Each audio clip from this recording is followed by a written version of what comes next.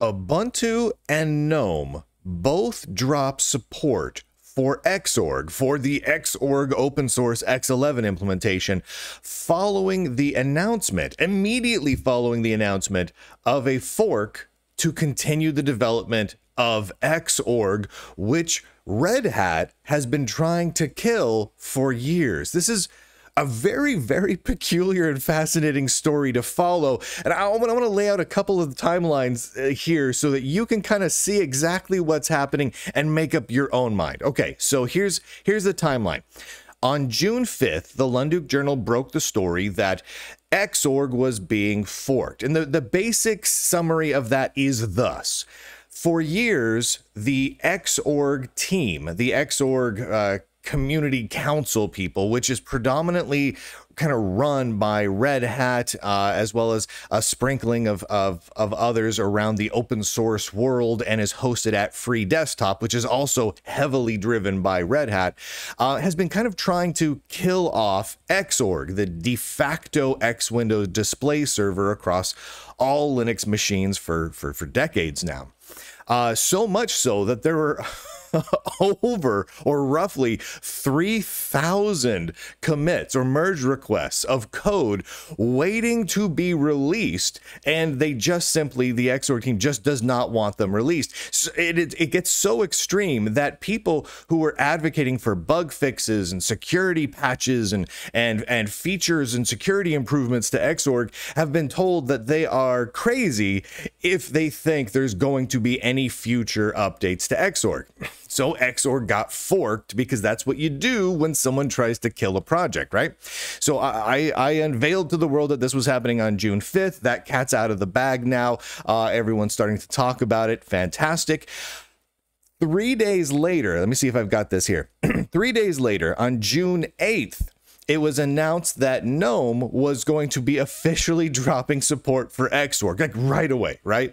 So in the days between June 5th and June 8th, Red Hat did everything in their power to try and silence this. They deleted the repository of the fork. They started mass closing a backlog of hundreds, if not thousands, of merge requests that were sitting in the backlog for Xorg. They just closed them off completely. Those weren't for the fork, by the way. Those were for Xorg proper. They also banned the user or the developer of the Xorg fork from being involved in Xorg or Free Desktop or anything, despite the fact that he was one of the most prolific developers they had at that point. Right, so they were doing everything they could to just try and silence this project, to suppress this project, right? And 3 days after news of the project came out, GNOME then announced that they were just dropping Xorg completely. So the X11 session, this is from blog.gnomes.org on June 8th, the X11 session for GNOME for version 49 will be disabled by default, and it's scheduled for removal either during this development cycle or more likely during the next one by GNOME 50. So it's going to be just gone completely. As a side note, they also end, because it's GNOME after all, and you can never pass up a good opportunity to virtue signal in a contradictory and bizarre way. At the end, they end this announcement by declaring Happy Pride Month and Free Palestine fist emoji. I feel like I don't need to point out to them that if you're celebrating Pride Month in Gaza, you're probably not making it out alive, because the government of Gaza would kill you because it's officially illegal to celebrate. Anyway, I digress because it's GNOME and they don't know what the heck's going on. They don't know their from their elbow. But they announced that, okay, X11, Xorg, gone. No longer going to be a thing in GNOME going forward.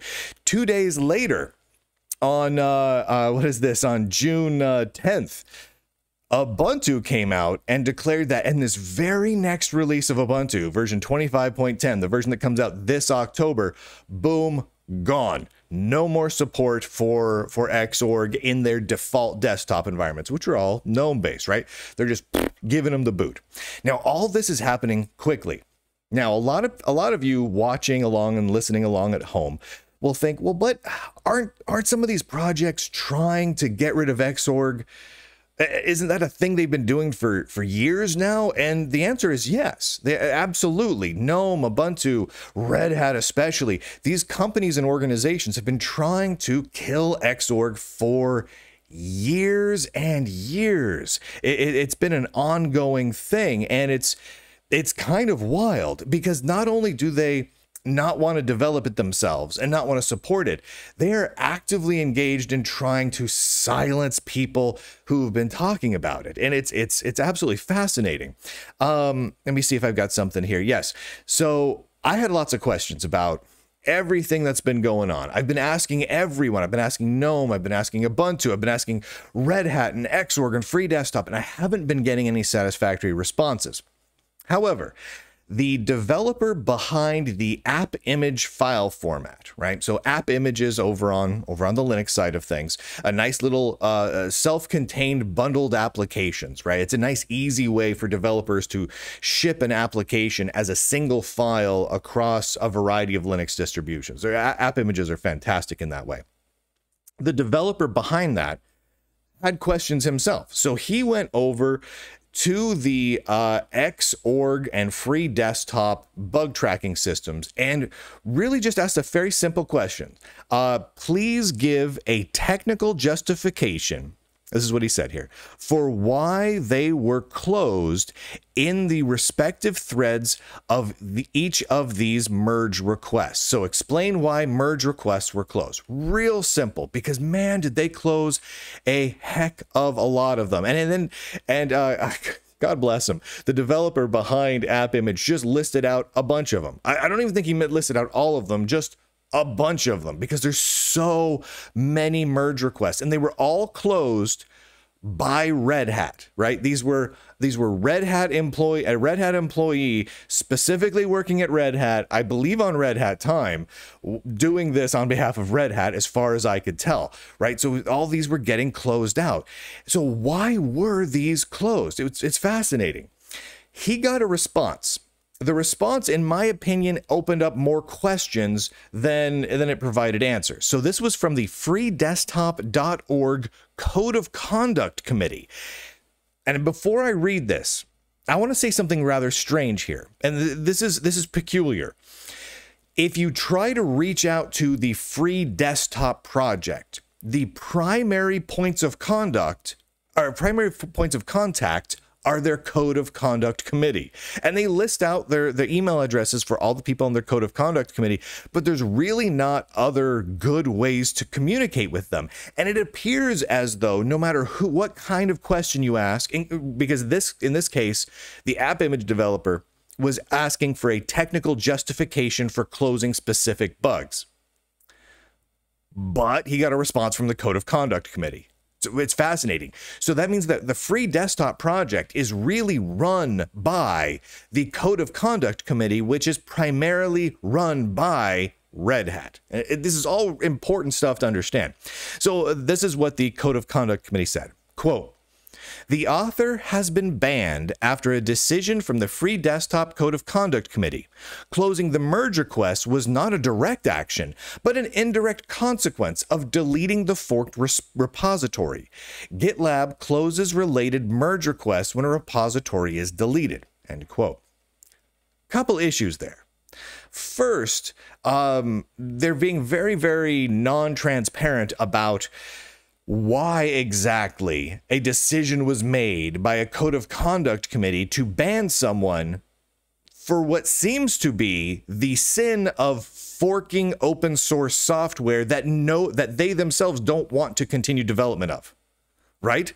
So Free Desktop and Xorg do not want to continue development of Xorg. They don't like Xorg. They like Wayland. They want to make sure Xorg dies. Someone else forks Xorg, so they consider that a code of conduct violation and ban that person?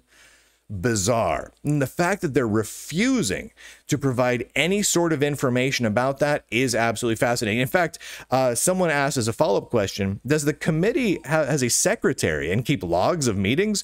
Because it sure would be interesting to see those logs, to see why these decisions were made.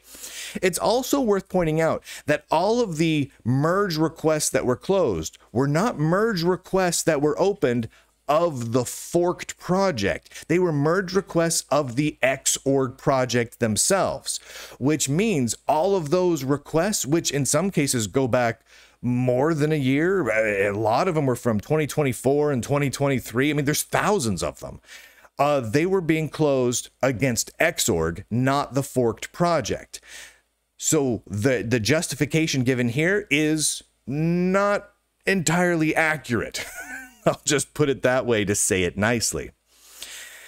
And what we're seeing happening all around is people having a visceral reaction to all of this. We're seeing a lot of people who are like, darn it, you are going to use Wayland. You are going to kill off Xorg. You are not allowed to use Xorg. You are not allowed to use an X11 or X Windows or X Display Server, none of it. You will use Wayland and you will like it. But then other people still are like, the hell I will. I'm going to use what I want. And here's my personal thoughts on all that. I have no personal passion of whether or not Xorg or Wayland is your display server of choice. I couldn't care less what display server you or anyone else chooses to use on their open source, predominantly in free software desktop. I just don't care. But I like having choice, and I don't see a reason to suppress open source projects. Likewise, from a purely use case and technical perspective, there are a vast number of reasons why someone would choose to use Xorg or a fork of Xorg like XLibre instead of Wayland. We're talking accessibility use cases, application compatibility use cases, performance use cases. There's a huge number of reasons that I prefer Xorg currently over Wayland. That doesn't mean that, you know, some years down the line, I won't go, well, you know what, the times have changed, Wayland's improved, now I'll use Wayland instead. It's a good piece of software. Either way, I don't have bad feelings against either of these pieces of software. But I find it incredibly strange, to a fascinating degree, how the advocates and proponents of Wayland, Ubuntu, GNOME, Red Hat especially, the free desktop project, are so passionate that not only should you use Wayland, but you shouldn't even talk about Xorg. You shouldn't contribute patches to Xorg. You shouldn't even be allowed to fork Xorg. It's fascinating. And while many of these projects have been working to migrate in some fashion or another away from Xorg and towards Wayland over the last several years, the fact that they've all decided to do it within hours of the first viable fork of Xorg being announced by developers who know how to develop on it and have been around long enough that it has actually some real chance at success. The moment that happens, and the moment it seems like there's a light at the end of the tunnel for Xorg, for X11 in the open source and Linux world, the moment that happens, boom, boom. They rally the troops and say, fine, we won't ship it at all. It's done. We're dropping support entirely. They chose that very moment. The odds of that being the exact moment over the course of years when they could have done this.